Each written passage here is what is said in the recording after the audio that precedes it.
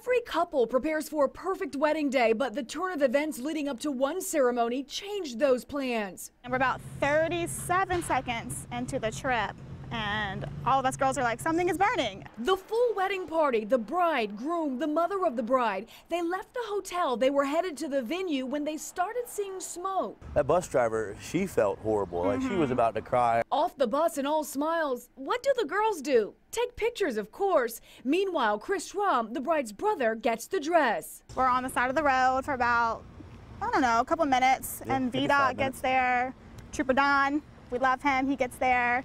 And then Legacy came through, like Johnny on the spot, got us a huge bus. We caught up with Trooper Don Thornton, who says he thought there was a serious issue when he first saw the group. I saw their vehicle, the bus, over at the emergency pull-off with a wedding party that was standing outside of it, gowns and tuxedos. Once the new ride arrived, they were off with the help of Trooper Don, of course. He turned his lights on so that we could scooch into traffic. But the bumps in the road didn't stop there. After the ceremony, another issue. We get in there, the power is out for 2 hours.